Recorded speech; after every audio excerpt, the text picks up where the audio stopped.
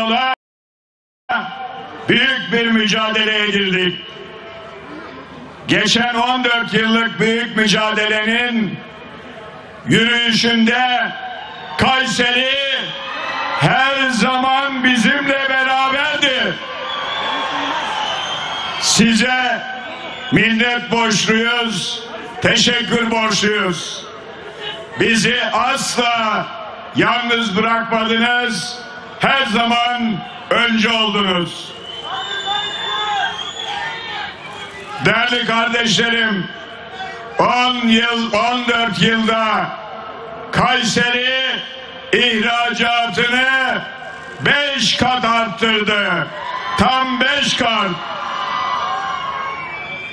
İşte üreten, ürettiğini ülkenin refahına dönüştüren Kayseri'ye onun için minnettarız. Sayın Cumhurbaşkanım, değerli kardeşlerim, bugün burada geleceğin Kayseri'sine yakışan birçok tesisi uğurlu ellerinizle açmış olacağız. Resmi açılışını yaptığımız 104 eserin maliyeti 1 milyarı geçiyor. Helali hoş olsun Kayseri'ye. Hayırlı uğurlu olsun. Bu açılışlar içinde hizmet binaları var, spor salonları var, kadın gençlik merkezleri var, ibadethaneler var, okullar var, öğrenci yurtları var. Ayrıca Yeşilhisar, Pınarbaşı, Felahiye ilçelerinde de kazandırdığımız hastaneler var. Bütün bu eserler Kayseri'mize hayırlı olsun. Sayın Cumhurbaşkanım, sevgili Kayseriler, AK Parti hükümetleri olarak Kayseri'ye 14 yıllık hizmet yarışında asla diğer bölgelerden geri bırakmadık. 14 yılda Kayseri'mize tam 13,5 milyar yatırım yaptık. İhracat 350 milyon dolardan 1,5 milyarın üzerine çıktı. 8 hastane, 18 spor tesisi, 51 dere ıslah projesi, 4000'in üzerinde sınıf, 13.500 konut tamamladık, vatandaşlarımızın hizmetine verdik. Bu güzel ilimize 2 üniversite kazandırdık.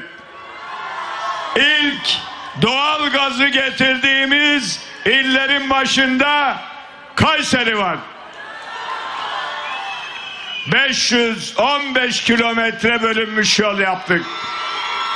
Kayseri'yi Nevşehir'e, Niğde'ye, Sivas'a, Yozgat'a bölünmüş yollarla bağladık. Yolları böldük, gönülleri birleştirdik. Yolları böldük, milleti birleştirdik. Yolları böleriz ama Türkiye'yi böldürtmeyiz. 1584 yataklı Kayseri Şehir Hastanesi'ni 2 ilçede hastane yapımlarını devam ediyoruz. Güney Çevre Yolu Kayseri'nin tüm hızıyla yapımı devam ediyor. Kayseri'ye Sayın Cumhurbaşkanım, hızlı tren de getireceğiz. Hızlı tren Yozgat üzerinden Kayseri'ye, Sivas'a, Ankara'ya, oradan da İstanbul'a bağlantısız devam edecek. Sayın Cumhurbaşkanım, çok değerli kardeşlerim, hiç şüpheniz olmasın, bunlar Kayseri'ye, bu güzel şehre bir lütuf değildir. Siz bunu fazlasıyla hak ediyorsunuz. Bu hizmetlerimiz artacak, sürecek. Bundan hiç kimsenin endişesi olmasın. Sayın Cumhurbaşkanım, değerli Kayserililer, değerli vatandaşlarım, biz bölücü siyaset değil, biz birlik siyaseti, eser siyaseti, hizmet siyaseti yapıyoruz. Dünyadaki olup bitenlere rağmen Türkiye kalkınmaya, büyümeye, dev projeleri birer birer hayata geçirmeye devam ediyorlar. Bugünlerde ekonomi üzerinden ülkemize vurmaya çalışan belirli odaklar olduğunu görüyoruz. Siz 15 Temmuz'da boyunuzun ölçüsünü aldınız. Bu millet size, bu alçak FETÖ'cülere, bu alçak bölücülere hak ettiği cevabı verdi mi? Şimdi hiç şüpheniz olmasın, Türk ekonomisi her türlü saldırıya karşı, her türlü tezgaha karşı güçlüdür. Hükümetimiz gereken tedbirleri de vazgeçmeden alacaktır. Almaya devam edecektir. Bugünler gelip geçecek ve sizin iktidarınız, AK Parti iktidarı durmak yok, yola devam diye hizmetlere devam edecektir. Sayın Cumhurbaşkanım, değerli Kayseriler,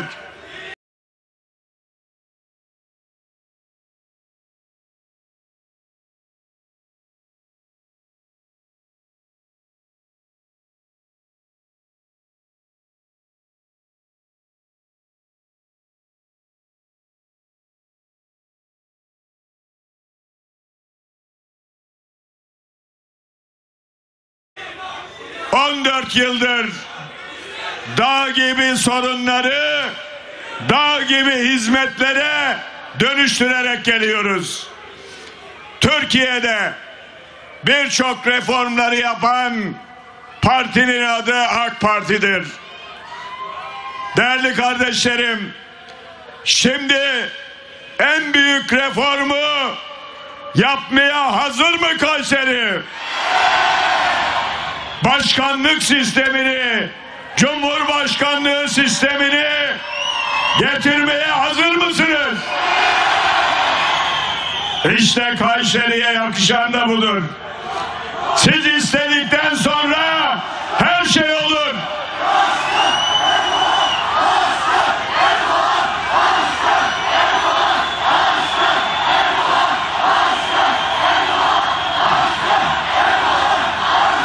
Çok değerli kardeşlerim, Kayseri'nin saygıdeğer güzel insanları, bizim en büyük gücümüz halktır ve haktır. Hakkın gücüyle, hakkın yardımıyla, sizlerin sevgisiyle, samimiyetiyle aşamayacağımız engel yoktur.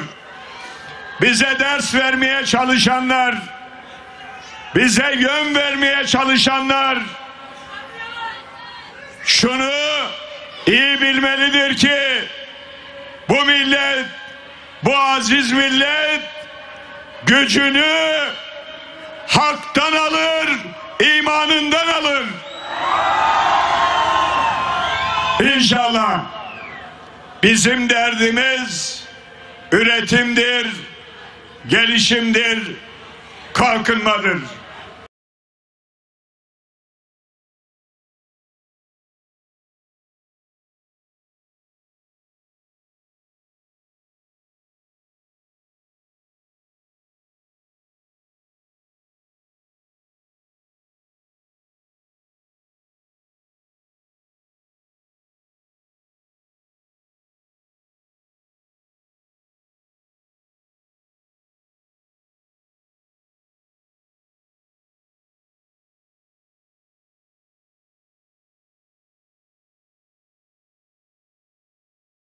Bizim gönlümüz millet sevgisiyle, Türkiye için tek yürek oldukça bizim hızımızı hiç kimse kesemez, hiç kimse önümüze